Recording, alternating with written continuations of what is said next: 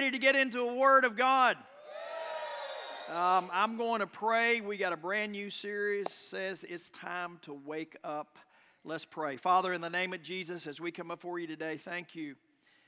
Lord, we thank you for your word. Father, we know that there is so many times in the Bible that you tell us that we need to be awake in these last days.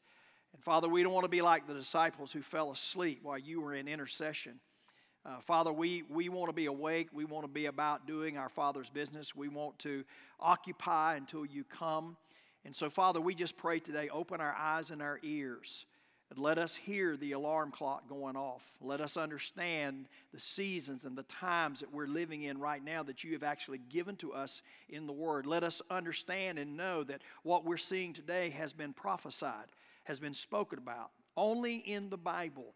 And everything that we see is happening in multiples. And I pray today, Father God, that we will leave this place with an urgency on the inside of our heart to see people get saved, to tell people about Jesus, Father God, and to spend our time in prayer and the Word of God so that we will prepare ourselves for your return. In Jesus' name we pray, and everybody said, Amen.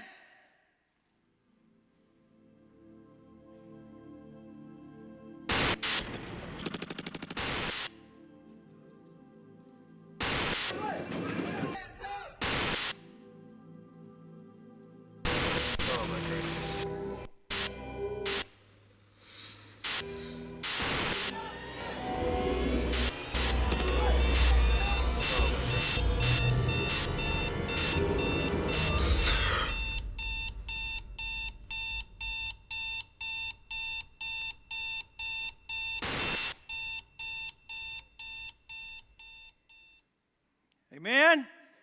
Turn to somebody next to you and say, it is time to wake up. If they're sleeping, wake them up. Just shake them a little bit and wake them up. Amen? I want you to turn your Bibles to Romans the 13th chapter, beginning with verse 11, please. Amen? Romans 13, verse 11. And like I said, we're starting a brand new series. It is time to wake up. And it is time for the church to wake up to the things of God, to wake up to the time, the season that we are living in. In Romans, the 13th chapter, verse 11, it says this, and do this. In other words, this is action. This is not something that we are passive about, but it's something that we do. And do this, knowing the time. Everybody say knowing. Knowing the time that now it is high time to awake out of sleep, for now our salvation is nearer. And when it talks about that salvation, it's talking about the return of the Lord Jesus Christ. Salvation is always right there for anybody to receive Jesus as Lord and Savior. But here he's talking about the return of Jesus Christ. He said, for now our salvation is nearer than when we first believed. The night is far spent. The day it is at hand. Therefore, let us cast off the works of darkness, and let us put on the armor of light. Notice who has to cast off and who has to put on. There is a responsibility that we have. Let us walk properly as in the day, not in revelry or drunkenness, not in lewdness or lust, or not in strife and envy, but put on the Lord Jesus Christ, and make no provision for the flesh to fulfill its lust. So Paul is telling us that it is time to wake up.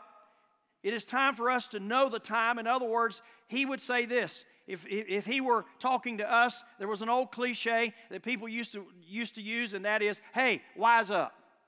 You know, something's going on, wise up. So the first thing we need to understand concerning that word is, before we even talk about waking up, we need to wise up because of the time that we're living in. The problem with time is that time is so vast in nature. In other words, if you took your car to a mechanic to get it fixed, or you took your car in to get it serviced, you'd walk up, they'd fill out the papers, do whatever they need to do, and then you'd ask this question because you want to know, when is my car going to be fixed? Now, if the person on the other side of the service desk said, well, sometime, We'll fix it sometime. Well, no, I'm sorry. That is not an appropriate answer. You need to give me a specific time when I can expect to come and pick up my car. See, time for us, God lives outside of time. God created time. And so we live inside of time. And so what we must do is we must break down time in increments. In other words, we plan our day. We plan our years. We plan our months. Because we break down time in days and years and months and hours and minutes. Like somebody will just say, hey, you're on your phone and somebody calls and you click over and you say, hey, I'll call you back in a few minutes. I'm on another call. Or somebody says, I'll meet you in about an hour or so. We have to break down time. That's the reason we have day timers. That's the reason we have on our phones. We have it broken down, the day broken down in hours where we can add appointments and do things. We can put events on there that helps us a lot to keep our appointments and know what time we're supposed to do stuff. We have alarms that we can set on there to let us know that within an hour you're supposed to be at this particular place. But when Paul says here, he says, and knowing the time, the word time there that he's speaking of is the Greek word kairos, Kairos. And it means this, it's very important. It means a specific time, a set time or a very specific time. It literally means a time that has been set by God. Like the time that God set for the first coming of Jesus Christ. That was prophesied all through the Old Testament. And Isaiah and other prophets that are there testifying not only that Jesus was going to come, but where he was going to be born, the prophesying, all of this, way before it ever took place and happened. And the only person who knew that it was going to happen at a specific set time was God himself. And so it was not until the angel came and came to Mary. Remember when we look at Abraham, and when God was specifically giving a date that Isaac or Sarah would be pregnant and Isaac would be born. And I'll give you an example of that in Romans the 9th chapter, verse 9. It says this, for this is the word of promise. At this time I will come and Sarah will have a son. Then the Bible also tells us that there's going to be a set time that God has for himself. Nobody else knows it. Even Jesus doesn't know it. And that set time is that when Jesus will come back the second time.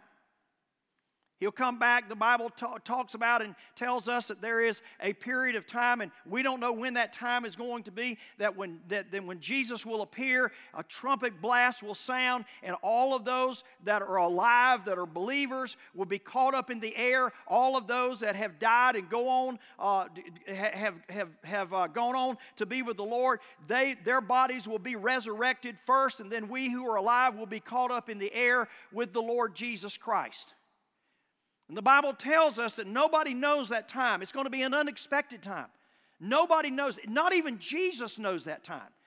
Jesus won't know when to do that until the Father just taps him on the shoulder and says, it's time. And then he will appear in the sky. And those of us that are believers will be caught up with him. Those of us that honor the Lord, fear the Lord, and live for him, we will be caught up in the air. And then we'll see the earth go through a horrendous, incredible time of tribulation on this earth.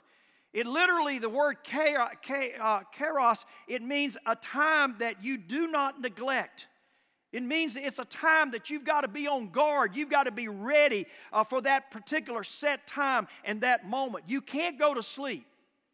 It's a moment that you've got to seize the moment. You can't let it slip by. You can't let it, you can't forget it. And you got to be aware that it's there, and you got to take advantage and be ready for that at that particular period of time. It's like It's like Black Friday. Okay? There it is. There's the sale. You know what's going to happen. But if you miss it, you've missed it. Tax-free weekend. You can't go in on Monday and say, I was out of town. Can I still get tax-free? Nope. No, it's a moment. It's a moment that is set in time. It's a moment that you will not forget. It's a moment of something that has happened or will happen that is etched on the inside of your heart. Let me give you a kairos moment. 9/11/2001. That's a kairos moment. That is a moment that is etched in our minds and our hearts. The scenes, everything that we saw is there. And we'll never forget it. There was a kairos moment for my family, for my wife and I and our kids and our whole family. And that was on 12/29/2012, right after Christmas, when we found our oldest son dead. He had died. That was a kairos moment.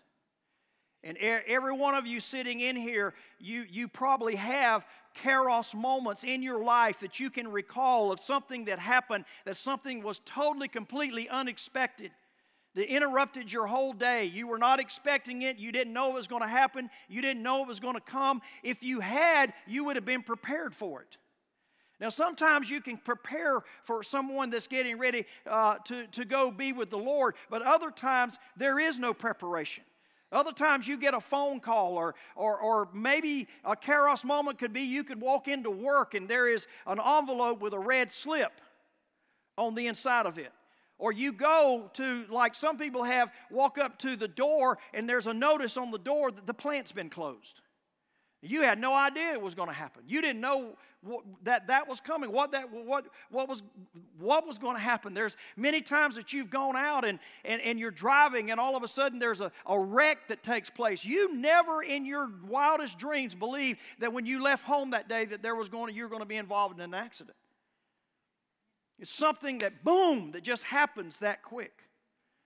That's a kairos moment. And you don't forget it.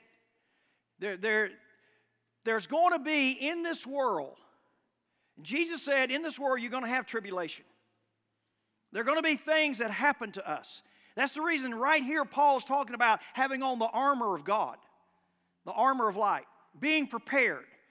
Every single moment being aware. Listen, if you're in the military and you are deployed or you're downrange, you can't just go to the marketplace, leave your weapon and say, hallelujah, I'm just going to go out and buy me some stuff and see what's going on.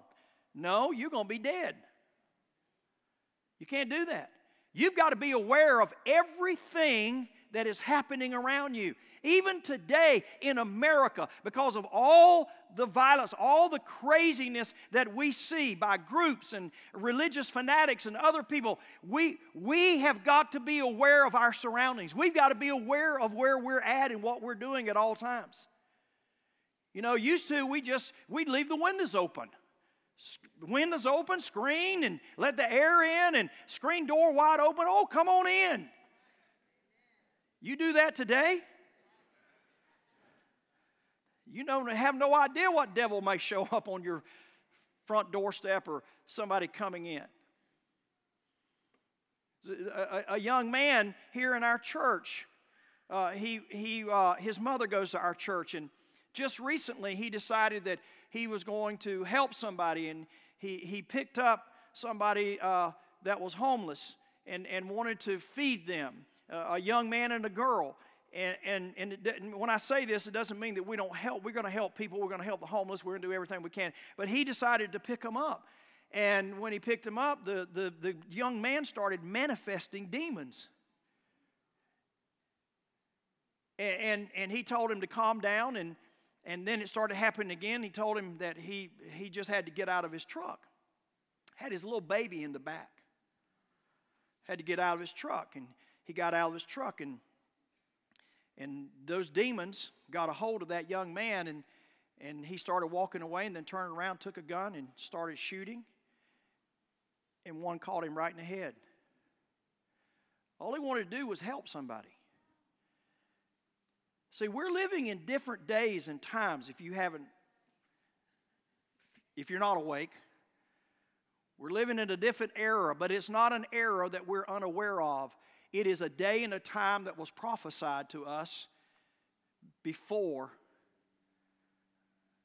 this time. It was prophesied to us in the Bible that these days were going to take place. So many of the artists, hip hop, rap, the musical artists, Hollywood, and all the things that we're seeing on television right now that so many of our young people are just taking in and just, feeding themselves and feeding their spirit man and just taking it in. They have no idea, trying to fit into this society, trying to be cool, want to be accepted by the peers, just all this kind of stuff, and have no idea that behind that is principalities and powers and rulers of darkness that is working to get them into a place that they can destroy their lives.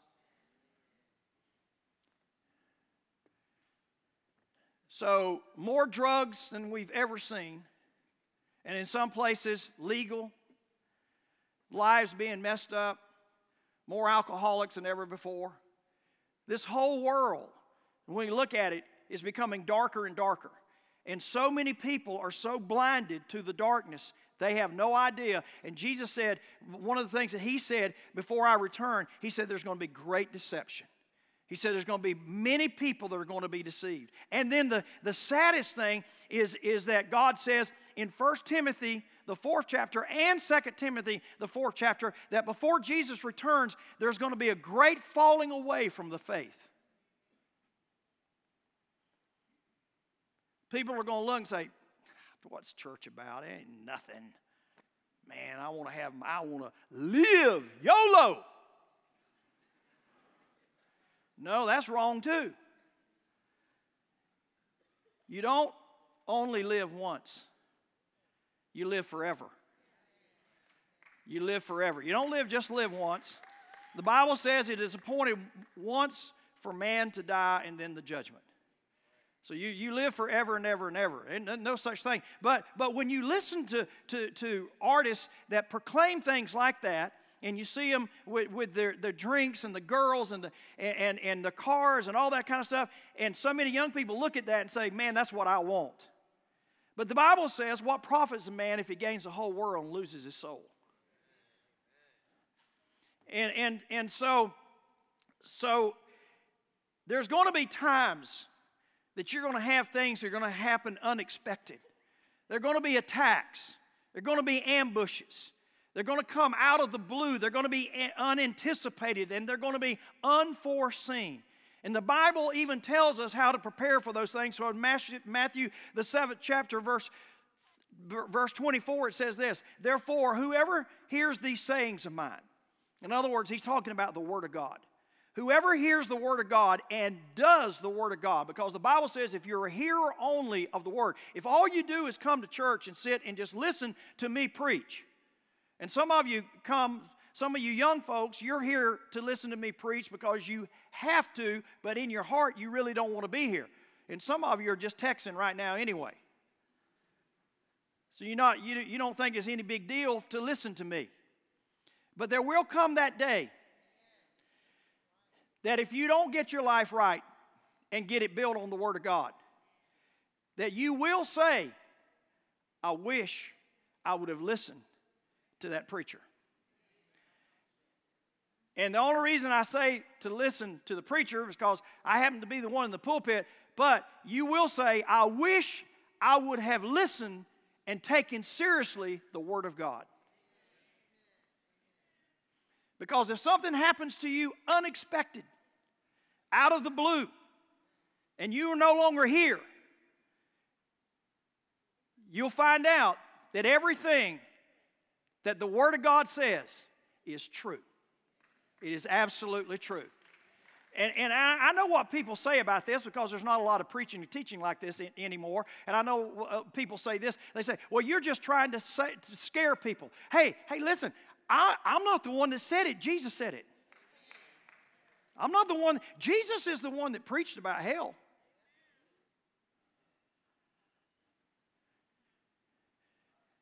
Well, I will tell you this. If I didn't love you and did not care about you, I'd preach you a message that would tickle your ears and preach you a message that would appeal to your flesh, but there would be no substance to it. I could preach to you that would appeal to your soul and your senses, but not go in and build and make strong your spirit. And I can't do that. I've got to tell you the truth. This whole thing's shutting down. This whole thing in this earth is coming to an end. And I've got to do everything I can, and we all have got to do everything we can to tell people it's time to wake up. It's time to understand what time you're living in. Amen? So he says, therefore, whoever hears these sayings of mine and does them, I will liken him to a wise man. So if you're building your life upon the Word of God, you are a wise man and woman. He said, a wise man who built his house on the rock, and the rain descended, the floods came, and the winds blew and beat on that house. Notice that the rain descended, the floods came, and the winds blew and beat on that house, and it did not fall because it was founded on a rock. Notice that the house did not know when the rain was going to come. It didn't know when the winds were going to come. It didn't know what was going to happen that was going to come to beat on that house. And we're not just talking about the elements. There's a lot of things that try to come in to your house to beat your house down and beat your house up, to lead you astray. The devil's not stupid. He's put together a whole array of things to bring people into deception. He's got it from music to science to all kinds of things to try to deceive people to believe in what he wants to preach instead of what the Word of God says. He says it was founded on a rock. That's the reason so many of you are turning out for the discipleship classes, because you are recognizing and discerning the day and the time that we're living in, and instead of entertaining your flesh and feeding and clothing your flesh, you're feeding your spirit. You're building your spirit man up. You want to have your house strong, that no matter what comes, hell or high water, you're going to be strong. You're not going to be swayed, compromised, pulled away, and you're not going to be blown away. So he says, but everyone who hears these sayings of mine and does not do them will be like a foolish man who built his house on the sand. The rain descended, and the sand basically is everything that we've tried to build our life on that's in this world today instead of the Word of God. He said the winds came, blew, beat on that house, and it fell, and great was its fall. Now, when Paul said it is high time, it's time for us to wise up. He said, you can't be asleep because our salvation is nearer than it's ever been before. What is he saying? I'll repeat myself many, many times today because I really want you to hear it. I really want you to get this. What is he saying? He's saying the return of Jesus is at hand. That's what he said. He said our salvation, the return of Jesus, our deliverance from all of this, he said it is at hand. It is here right now. It is closer than it's ever been before. See, Jesus said in Matthew 24, verse 36, he said, but the day and the hour no one knows, not even the angels of heaven, but my Father only. He's talking about his return, Jesus coming back to this earth to receive his church. He said, but as the days of Noah were, so also will be coming the Son of Man. So what he's saying is, just the way it was with Noah is going to be the same identical atmosphere and environment when Jesus came. Now that tells me there's an urgency on the inside of me, and there should be an urgency on the inside of every one of us that are believers to not to be afraid to tell people about the love of Jesus and about the love of God.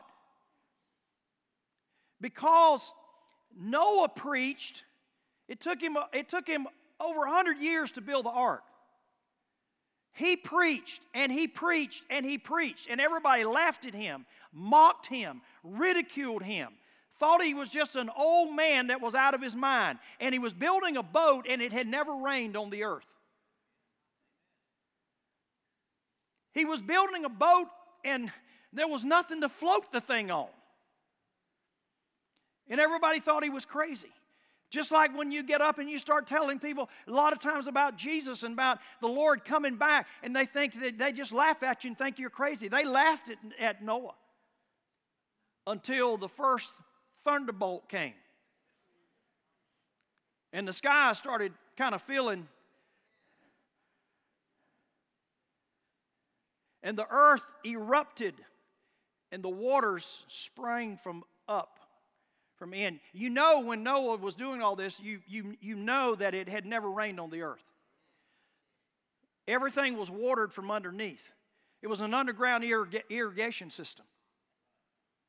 So they didn't even know what rain was. So when all this began to happen, fear struck their hearts. And the same thing you're going to see that happened with the 10 virgins is the same thing that you know happened with the folks with Noah. You know that when everything erupted and water started coming from everywhere, they were banging on the door saying, "Let us in." All the thing they were caring about then was they were caring about their self-preservation. They didn't care about God. They didn't care about anybody else. If they got on the boat, they would have come back out and still lived an evil lifestyle. All they wanted was to be delivered at that time. See, there are going to be people, when Jesus comes back, this church probably will not have an empty seat in it after Jesus comes back to receive his people and we're caught up in the air. The largest services that will ever be will be after the return of Jesus. Because all the people that came to church and sit there and listened to us and inside just said, "Okay, when's this going to be over? God, how can that man talk that long?"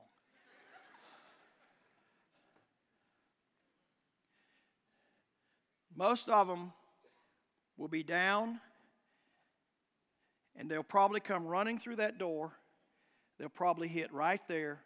They will slide all the way down here, and they will be going, "Jesus, God save me, Jesus, Jesus, Jesus, Lord God, Jesus!"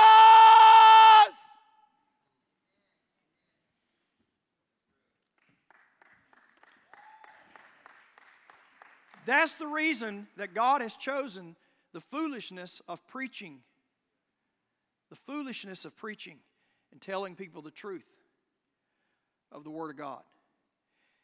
Even when the rich man died and went to hell and he looked across the gulf and saw Abraham and saw the righteous in Abraham's bosom, and he cried out and he said, "Send somebody back from the dead. Send somebody back. I've got brothers. I got Father Abraham, I have brothers. You've got to send somebody to tell them. Let them know this place is real. Send them back. If you send somebody from the dead, they will know that." And Abraham said, "No, they won't. No, they won't, because they saw Jesus raise people from the dead." Still didn't believe. The Bible says that they watched Jesus stand on a mountain outside of Jerusalem and be caught up into heaven. He went right straight up into heaven. And the Bible says, and there were some there who still didn't believe. They were sitting there trying to figure out, now how did they do that magic? I know there must be an illusionist around here somewhere. That couldn't have happened. I didn't really see that. That did not happen. So the children of Israel, before they went into major sin, they saw all the miracles of God. So faith doesn't come by seeing. Faith comes by hearing and believing the Word of God. So he said, "As it was in the days of Noah, so also will become the Son of Man be. For as it was in the days before the flood, they were eating, drinking, marrying." Man, they were having a party. They were having a great time. They were having a feast time. They were eating, drinking, marrying, and giving in marriage. Now, that doesn't sound like to me an economic famine.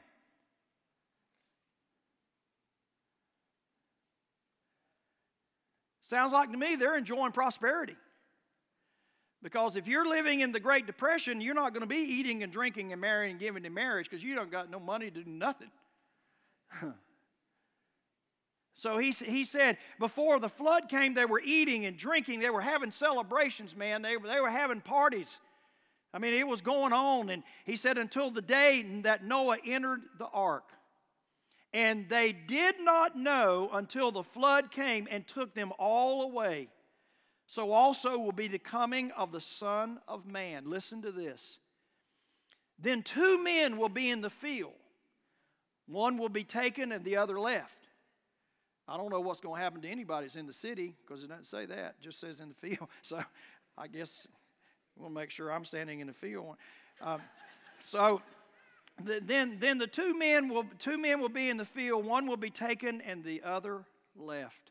2 women will be grinding at the mill. One will be taken and the other left. Watch therefore, for you do not know what hour your Lord is coming. But know this, that if the master of the house had known what hour the thief would have come, he would have watched and not allowed his house to be broken into. In other words, he's not giving a representation that Jesus is like a thief, but he's saying Jesus is going to come like a thief in the night. You don't know when he's going to come. You know, you don't know when a thief is going to show up. If you did, you'd be sitting in the house waiting for it.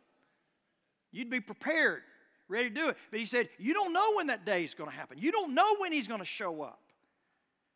So he's saying we got to be prepared. We got to wake up. We got to know the day and the hour. We got to live the way God wants us to live and quit fooling around and messing around and living like this world as if Jesus will never return in my lifetime.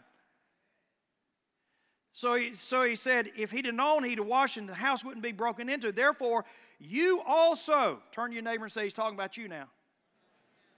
You also be ready. Be ready. Be ready. Be ready. Be ready. Get ready. Get ready. Jesus said this long before Bishop Jakes picked this up.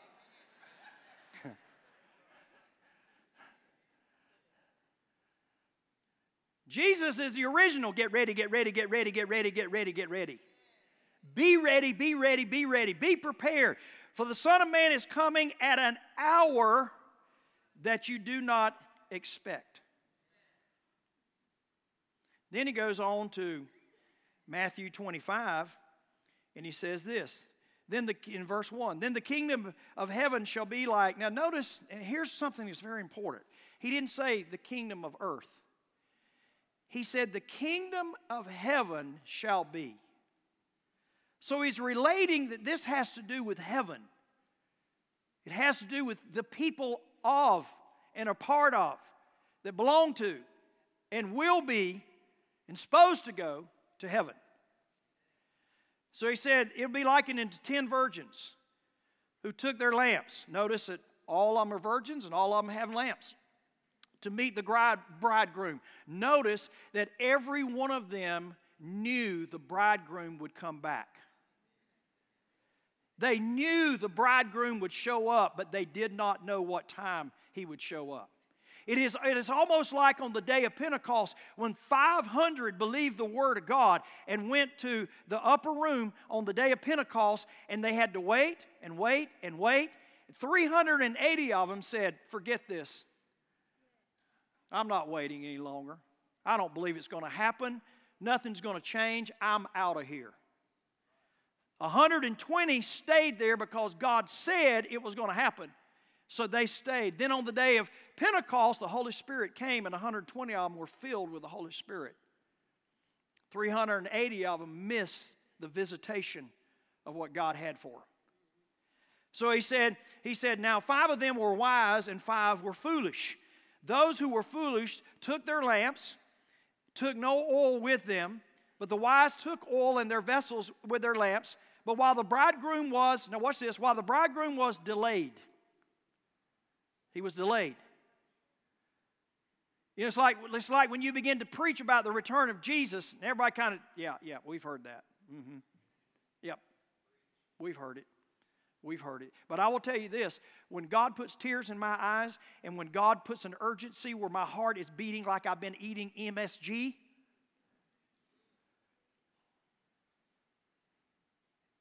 and he says, you teach this and you teach it now.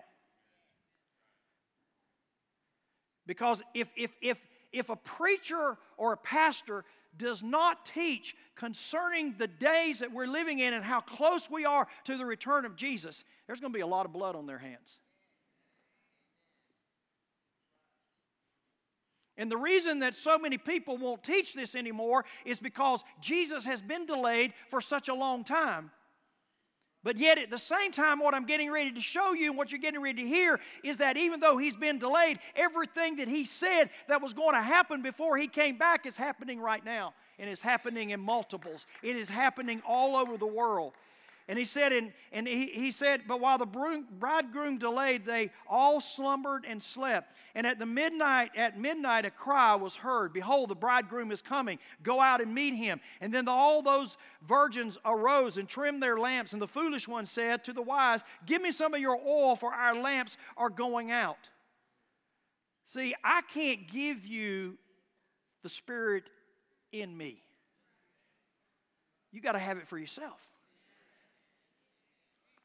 I can't keep the fire burning on the inside of you. You've got to keep it burning. You've got to fan the flame. You've got to stir up the gift. Oh, I can stir you up right now. But are you going to stay stirred up? Are you going to stay on fire? What are you going to do to have the same passion that I have?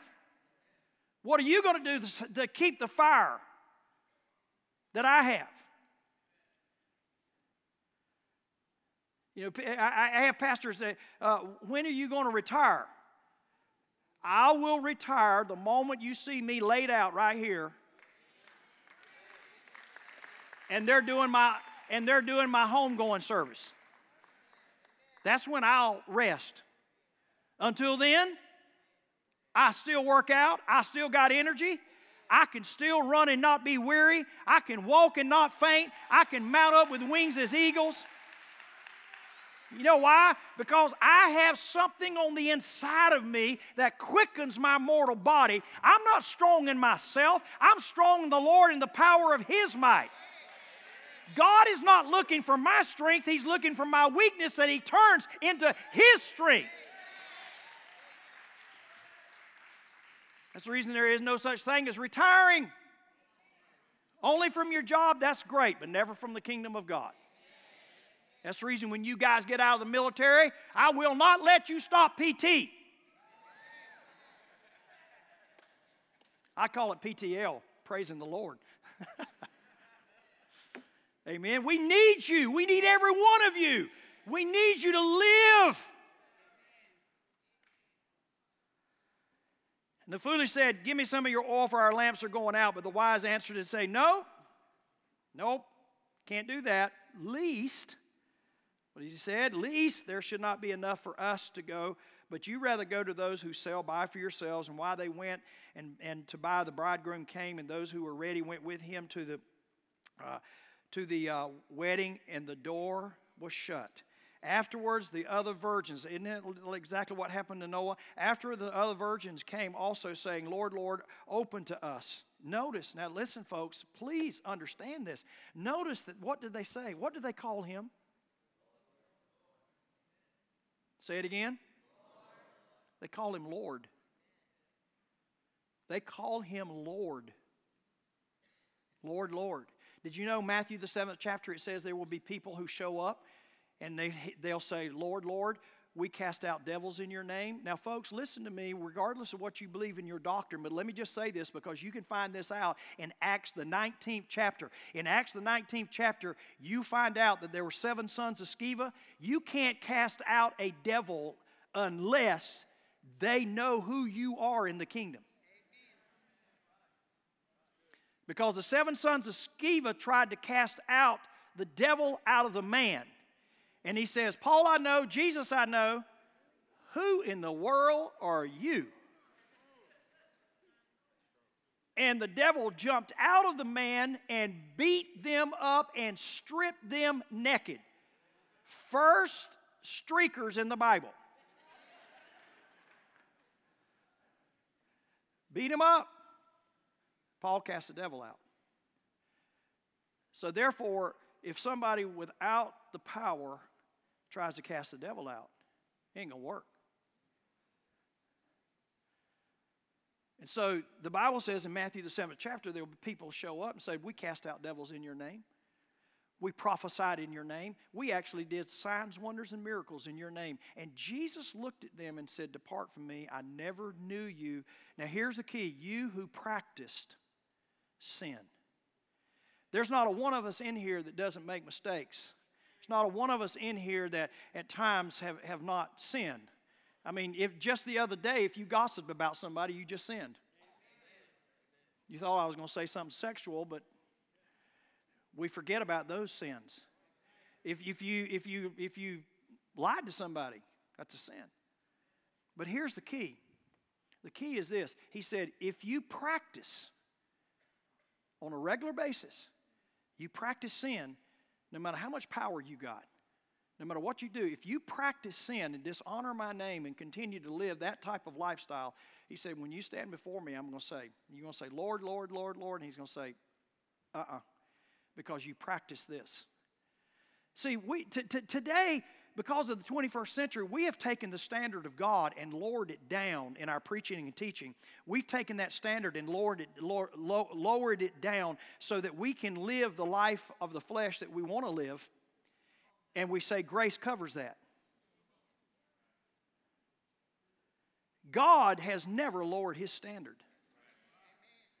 That's the reason He came to live on the inside of us, so that we could live according to what He's called us to live and do what He's called us to do. But to do that, you've got to have a love for God. You've got to hate sin and love God. See, if you want to be more anointed than people around you, you want to be the most anointed of all, and we're all anointed as believers. But if you really want to see that anointing flowing, then you read Hebrews, the 1st chapter, where it says this. He said, I have anointed you above your companions because you have loved righteousness and you've hated sin.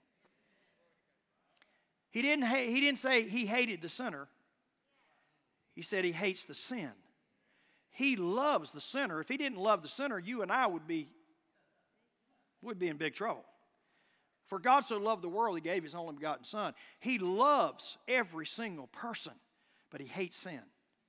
Sin's what put His Son on the cross. Sin is what brought His Son to this earth and crucified His Son. Sin did that. So the very thing that God delivered me out of, I hate it. And a lot of people will never get delivered of certain things in their life because they still love it instead of hating it. You won't be delivered from anything until you hate it, you despise it. And once you hate it, you'll do something about it. But as long as you still like it and love it, nothing will change. So he said, so the other version said, Lord, Lord, open to us. But he said, answered, assuredly I say to you, I do not know you. And then he says in verse 13, watch therefore, for you know neither the day nor the hour which the Son of Man is coming. See, Jesus told us in Matthew the 16th chapter, He said this to the people that He was teaching to that day. He said, listen, He said, it's amazing. You can discern when the sky turns red at night, and you'll say, hey, it's going to be a beautiful day tomorrow. And it comes up and it's red in the morning, you can say, we're going to get some rain, there's going to be some clouds. He said, you can discern the weather. You can discern the seasons. Leaves are falling off the tree. It's going to be fall. You can discern the seasons, but He said, you can't discern the signs of the time. And the only reason we don't discern the signs of the time is because we've started slumber. A lot of the church has become lukewarm. I'm not talking about y'all. I'm actually talking about the 11 o'clock service. He said, many of the people, now I'll tell 11 o'clock service I'm talking about y'all. So anyway, he said, many people will get lukewarm, just like the Laodicea church. They'll be more interested in money and things and the world than in the things of God. And there's nothing wrong. God wants to prosper you. God wants to bless you. But you've got to realize that you and I are not owners of anything. We are stewards of what God has given us. And as we steward that and we're faithful to it, God will continue to bless us. So he said that you know how to discern the face of the sky, but you cannot discern the times. In 1 John, the 2nd chapter, in verse 18, he says this, little children. Now listen to this. This is John writing on the Isle of Patmos. This is before John is going to die. He said, little children, it is the last hour. If John said back then it's the last hour, what do you think it is right now?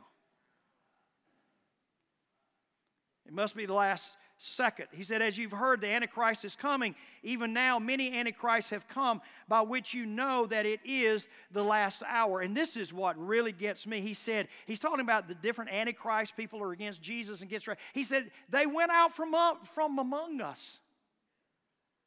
Whoa. They went out from us, but they were not of us. For if they'd been with us, they would have continued with us, but they went out that they might be manifest that there were none of them that were of us. And then he goes on and says, but you have this anointing. And then Jesus said this in Matthew the 24th chapter. He said this in verse 3. He said, now as he sat on the Mount of Olives, disciples came to him privately and said, tell us when all of these things will be, and what will be the sign of your coming and the end of the age. So there's two things that he's saying there. What will be the sign of your coming and the end of the age? So there's two separate statements that they're making there. And Jesus discusses both of them. But first he starts out with his coming. He said, take heed that no one deceives you. Don't let anybody lead you in error. Don't get into false doctrine. That's the reason that, again, you're coming on Wednesday nights. You're laying the foundation that's so vitally important. For many will come in my name saying that I am the Christ and will deceive many. And you will hear of wars and rumors of wars. See that you are not troubled. For all of these things must come to pass, and the end is not yet. For nation will rise up against nation. I mean, you look at it right now, you've got Islamic nations that's coming against ISIS. Nation will rise up against nation. Kingdom against kingdom, and there will be famines and pestilences and earthquakes in various places, and all these will be the beginning of sorrows. In other words, the word sorrows, all this will begin the beginning of birth pains. Birth pains of what? Travail. Birth pains. Birth pains of a new order that's coming in, a new heaven and a new earth, the rule and the reign of Jesus Christ. All the kingdoms of this world will become the kingdoms of our God. He said all those things will take place. As we're closing, let me give you some statistics before we go, because I want you to hear some things.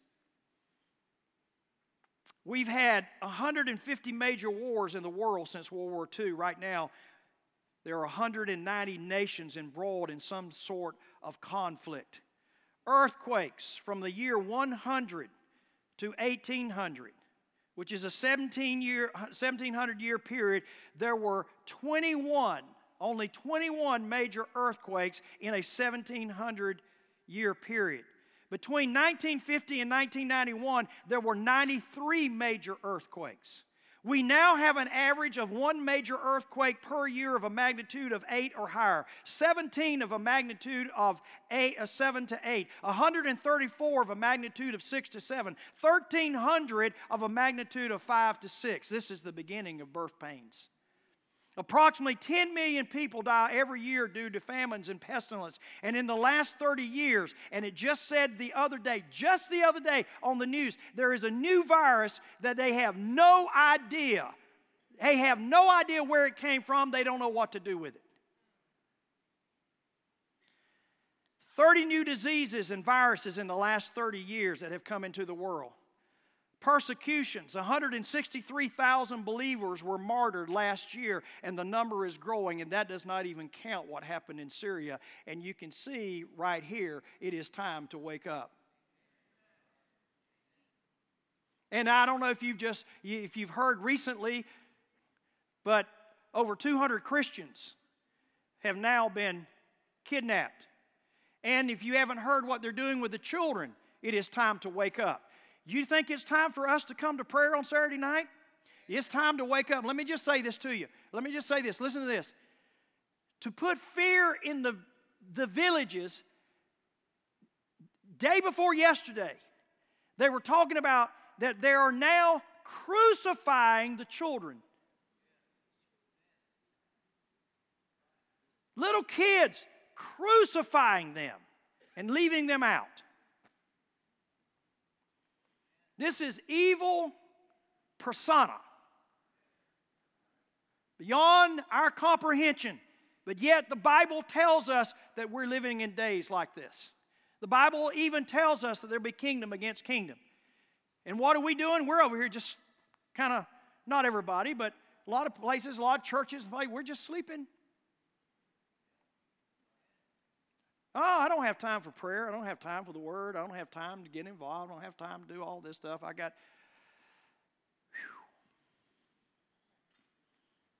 Now they're saying that they want to come to our malls, come to everything. And by the way, talk about living in a city. We're living in a city that has a fort that orchestrates the war on terrorism. You think you need to be praying about your city? Or, oh, I don't know. Pastor's praying. Somebody else is praying.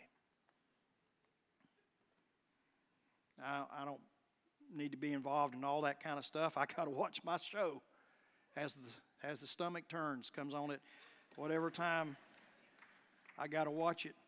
163,000 believers, and this is not even counting what they can't count in Syria. Jesus said that Christians would be hated by all nations. Christians are being targeted and persecuted like never before. Why? Because here's what Jesus said. The world cannot hate you, but it hates me because I testify that its works are evil. Jesus said in John the 15th chapter, he says, the world will hate you. If it hated me, it's going to hate you. And three groups that will be hated: radical Islam, terrorism, Israel, and true Christians. Because the new hate speech is truth. Truth is falling in the streets. You're going to speak the truth and tell the truth, you're going to be hated. Look at all the whistleblowers today and exposing things in our government. Hated. Now, I don't know this. I'm just kind of speculating, but you know, in reading what I read in the news the other day about this guy that was getting ready to run for governor in Missouri, and he was getting ready to expose a lot of corruption, and he was on fire, ready to go, and then all of a sudden, out of nowhere, he just commits suicide.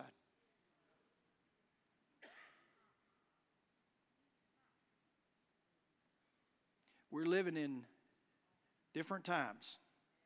We're living in different times, dangerous times. This is not a day and a time that you want to be playing games with God.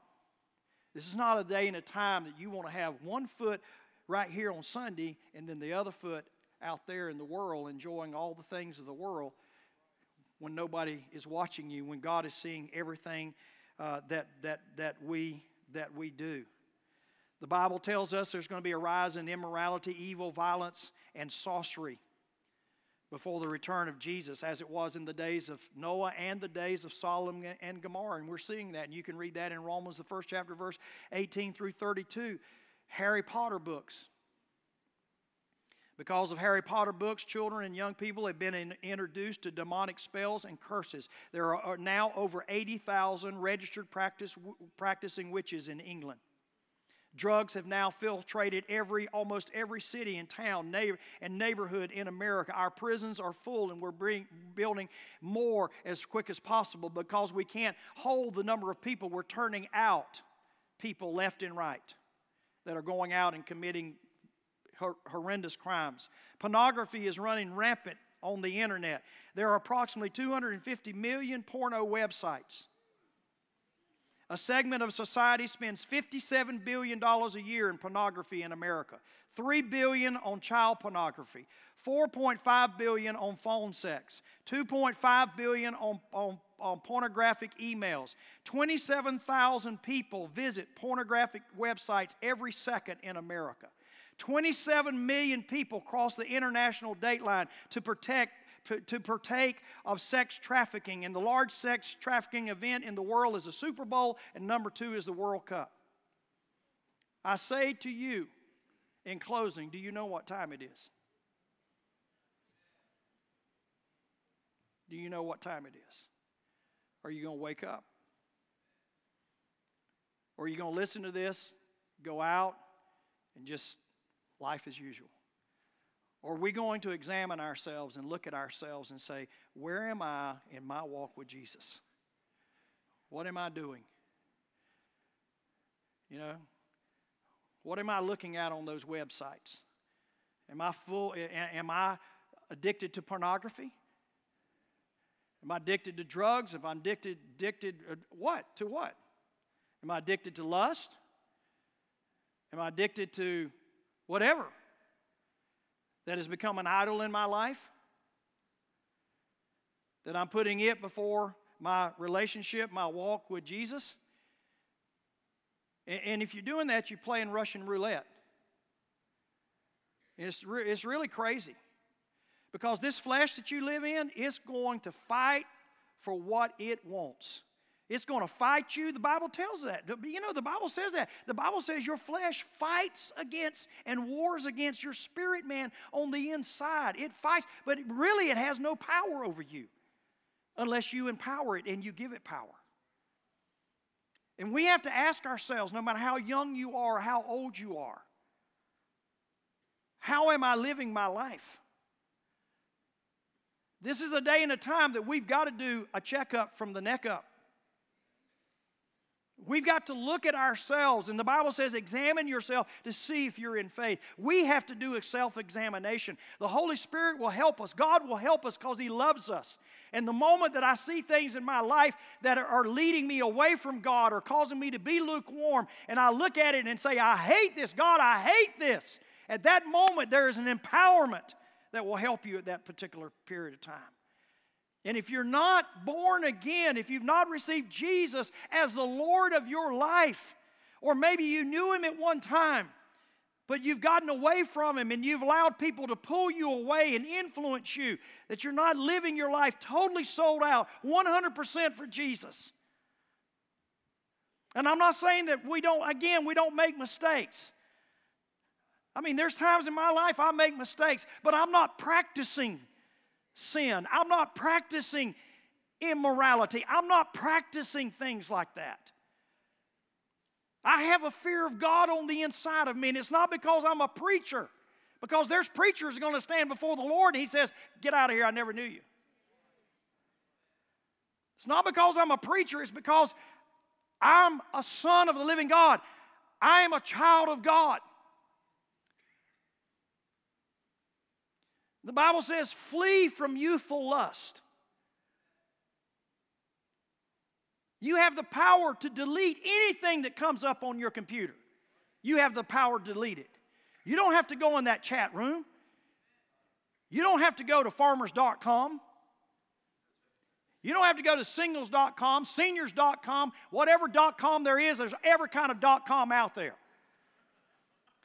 You don't have to go to all that stuff. You're the one that makes the decision to do it. The Bible says if you're married, you are to love the wife of your youth. And if you start praying for your marriage and start praying for that instead of being so selfish, stinking selfish about what you want for yourself, if you start praying for your marriage and start praying, God, give me a heart for you and give me a heart for my wife, God will answer that prayer. He'll turn it around. He'll change it. It's time to wake up. The Bible says, Jesus said also, that I read a while ago, He also said this. He said, many will be offended. Now, you can be offended at me right now. That's between you and God. You can hate me and be offended at me and wish that I would shut up. I've already gone way past the time that we're supposed to let out. Parking lot will be unbelievable. You're going to have to find out how much love you can drive in. But I'm going to tell you right now, I'm burning with this on the inside. I am burning with this on the inside because I know Jesus is on the verge of coming back. Because everything I'm telling you, and here we are in strife and bickering and arguing and all this kind of stuff, and there are brothers and sisters that are being martyred and heads cut off and crucified and burned alive every single day, and we're arguing about the most petty of things. Stop it in Jesus' name.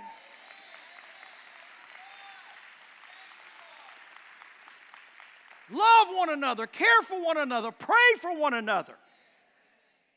Get your eyes off of other women and other men and get your eyes where it needs to be on Jesus. And say, I'm sorry and forgive me and get it right.